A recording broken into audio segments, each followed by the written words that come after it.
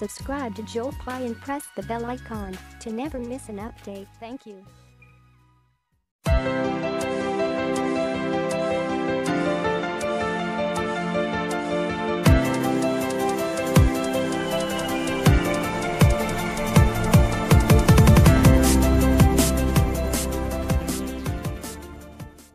কেমন আছো সবাই? আশা করি ভালো আছো। আজকে তোমাদের জন্য নিয়ে আসি নতুন একটি জিনিস, সেটা হলো সংনম্যতা বা কম্প্রেসিবিলিটি। কারণ আমাদের বইতে এই ব্যাপারটা ভালো ডেপথ নাই, অত ভালো করে বোঝানো হয় নাই। এটা এখন তোমাদের জন্য খুবই গুরুত্বপূর্ণ বিষয়ে দাঁড়িয়েছে, কারণ তোমরা সবাই বাল্ক মডুলাস বা আয়তন গুণাঙ্ক ব্যাপারটা অনেক ভালো বুঝো।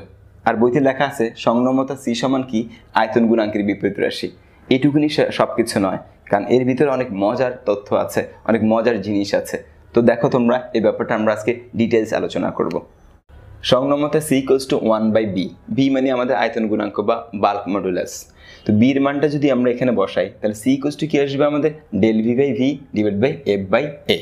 তাহলে এখানে আমরা সি সমান লিখবো del V by V by কি এফ বাই এ, মানে কি আমাদের ডেল পি। এই ডেল পির ব্যাপারটা আমরা একটু পরেই বুঝিয়ে বলবো তোমাদেরকে, একটু দেখো তোমরা। তো সি ইকুয়ালস টু কী দাঁড়াবে এখানে, যদি আমরা ভিটাকে নিচে নিয়ে আসি, ডেল ভি যদি উপরে থাকে আর ডেল পি নিচে থাকে, তাহলে কী দাঁড়ালো C equals to 1/v into del V by del P. তারপরে আমরা লিখবো C equals to 1/v, del V K আমরা লিখবো কি ভি মাইনাস ভি প্রাইম। এই ব্যাপারটা আমি তোমাদের বুঝিয়ে বলছি, তোমরা একটু এদিকে দেখো। দেখো, একটা সিলিন্ডারে আমরা কিছু ফ্লুইড নিয়েছি, যার ইনিশিয়াল স্টেজে যার এম পরিমাণ কি আছে, ম্যাস আছে, এবং তার ভলিউম কি আমাদের ভি, এবং তার ডেন্সিটি কি আমাদের রো। ঠিক এই স্টেজে অবশ্যই গ্যাসে কিছু প্রেশার আছে, এক্সটার্নাল প্রেশার, সেটা কি P1, সেটা আমাদের অ্যাটমসফিয়ারিক প্রেশার হতে পারে।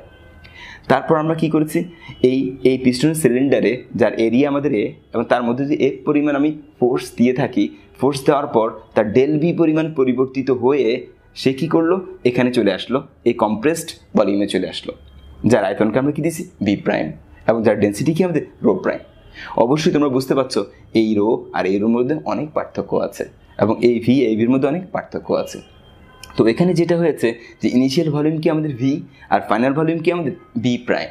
সো এখানে ডেল ভি বলতে আমরা বোঝাতে পারি যে ফাইনাল ভলিউম মাইনাস কি ইনিশিয়াল ভলিউম, কিন্তু আসলে আমরা সেটা না দিয়ে কী করেছি, initial volume minus final volume. এই জন্য ম্যাক্সিমাম বইতে এখানে একটা মাইনাস দেওয়া হয়, কিন্তু আমরা মাইনাস না দিয়ে কী করেছি, যে ডেল ভিকে আমরা ইনিশিয়াল মাইনাস ফাইনাল লিখেছি। সো এই জন্য আমরা মাইনাস ইউজ করি নাই, অর্থাৎ এখানে আমরা শুধু আয়তন পরিবর্তনটাই বুঝিয়েছি। সো এবার দেখো তোমরা, সো ডেল পিকে যদি আমি এখানে সি দিয়ে গুণ করি, তাহলে সি ডেল পি হবে। আর এখানে ভিটাকে যদি আমি ভি মাইনাস ভি প্রাইমের নিচে নিয়ে যাই, তাহলে কি হয় দেখো, এদিকে তাকাই। তো C equals to C into del P equals to কি লিখবো আমরা 1 মাইনাস ভি প্রাইম বাই কথা আমাদের ভি। তো আমরা আবারও জানি যে ঘনত্ব সমান কি আমাদের ভর বাই আয়তন, তাহলে আয়তন সমান কী হবে আমাদের ভর বাই ঘনত্ব। সেই সময় আমরা ভি প্রাইম সমান কি লিখতে পারি, ভর বাই ঘনত্ব রো প্রাইম, এবং কি ভি সমান কি লিখতে পারি, ভর বাই ঘনত্ব কি রো। তো কেটি কুটি কী দাঁড়ালো এখানে, C into del P equals to 1 minus rho by rho prime. So এইটা আমাদের বস একটা ইকুয়েশন। এখান থেকে আমরা অনেক মজার জিনিস জানতে পারি, অর্থাৎ কোনো কম্প্রেসিবল ফ্লুইডের মধ্যে সি যদি আমাদের জানা থাকে এবং ওর প্রেশার যদি জানা থাকে, তাহলে ইনিশিয়াল স্টেজের রো জানা থাকলে আমরা ফাইনাল স্টেজের রো বের করতে পারি। এই ব্যাপারটা দিয়ে আমরা গ্রাফ দিয়ে আমরা এই ব্যাপারটা আরও ভালো করে বোঝানোর চেষ্টা করছি। তোমরা দেখো, যেমন দেখো C equals to 1/ভি del V by del P এখানে আমরা দেখেছি। অর্থাৎ সি জিনিসটা কি, সি জিনিসটা হলো একক প্রেশার পরিবর্তনের জন্য ভলিউম কী পরিমাণ সংকুচিত হয়, মানে একক মাত্রার প্রেশার দিলে কোনো জিনিসের ভলিউম কী পরিমাণ সংকুচিত হয়। যার সংকোচন বেশি হবে তার সি বা কম্প্রেসিবিলিটি বা সংনম্যতা তত বেশি হবে। অ্যাজ লাইক দিস, তুমি যদি কোনো একটা সিরিঞ্জের মধ্যে কিছু বায়ু নিয়ে বা কিছু এয়ার নিয়ে তুমি যদি কম্প্রেস করো, দেখবে হিউজ পরিমাণ কম্প্রেস করতে পেরেছো। ঠিক একই সিরিঞ্জে যদি তুমি একই পরিমাণ লিকুইড নাও এবং কম্প্রেস করো, দেখবে অনেক কম কম্প্রেস হয়েছে। এবং একই পরিমাণ একই সিরিঞ্জে যদি তুমি একই পরিমাণ কিছু সিমেন্ট, বালি অথবা মাটি নিয়ে তুমি কম্প্রেস করো, দেখবে অনেক কম কম্প্রেসড হয়েছে। তার মানে বুঝতে পারছি, সেম পরিমাণ প্রেশার দিয়ে যদি তুমি ভলিউমকে সেম পরিমাণ, সবার ভলিউমটা সেম পরিমাণ তুমি চেঞ্জ করতে পারবে না।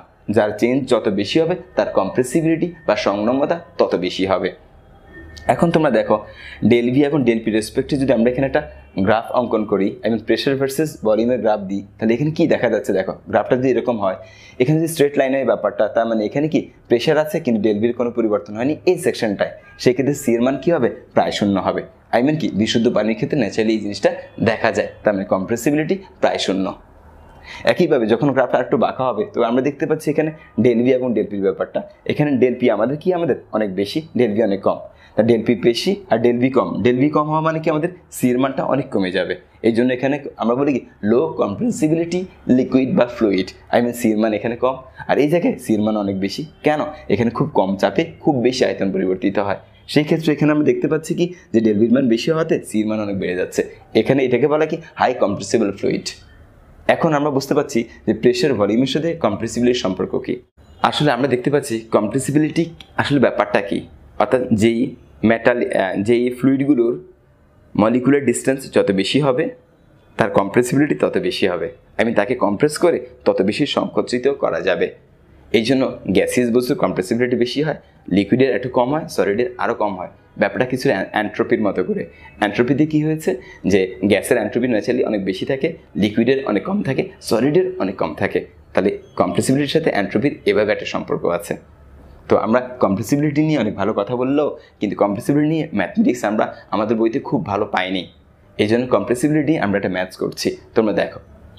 সেটা হলো কি কোনো সমুদ্রের সারফেসের যদি ওয়াটার ডেন্সিটি যদি আমাদের রো হয়, একটা সার্টেন ডেপথে একটা বিশেষ গভীরতায় যদি ওয়াটার ডেন্সিটি আমাদের বের করতে বলে এবং ওই সমুদ্রের পানির কম্প্রেসিবিলিটি সির মান যদি দেওয়া থাকে এবং কি যে উপর সারফেস থেকে নিচের সারফেসে কী পরিমাণ প্রেশার ড্রপ করেছে সেটা যদি দেওয়া থাকে তাহলে অবশ্যই নিচের ডেন্সিটি আমরা বের করতে পারবো। ঠিক এইভাবে বিকজ এই লিকুইডের কম্প্রেসিবিলিটি সিটে দেওয়া আছে এবং কি উপর পানির ডেন্সিটি কি রো দেওয়া আছে এবং নিচের পানির রো প্রাইম বের করতে হবে এবং কি ডেল পির মানটা দেওয়া আছে। তো তোমরা এই জিনিসগুলো এখানে বসি ইজিলি যে নর্মালি যে সার্টেন ডেপথে বা বিশেষ গভীরতায় রো এর মান কত হবে তোমরা এখান থেকে বের করতে পারো। আর তোমরা আশা করি অঙ্কটা করে কমেন্টস বক্সে উত্তর দিবে তোমরা, এবং আমরাও এই আনসারটা কমেন্টস বক্সে দিয়ে দিব। তোমরা মিলিয়ে দেখতে পারো যে তোমাদের অঙ্কটা ঠিক আছে কিনা। কারণ আমাদের বইতে কম্প্রেসিবিলিটি নিয়ে খুব ভালো অঙ্ক নেই, তাই আমি একটা এক্সাম্পল হিসেবে একটা অঙ্ক তোমাদের দিয়েছি। আশা করি তোমরা এই ভিডিও ভালো লাগলে অবশ্যই লাইক দিবে, কমেন্টস করবে এবং কি সাবস্ক্রাইব করতে কখনই ভুলবে না। কারণ তোমরা ভালো করলেই তো আমরা এগিয়ে যাব, আমাদের দেশ এগিয়ে যাবে। আশা করি ভালো থাকবে। আল্লাহ হাফিজ।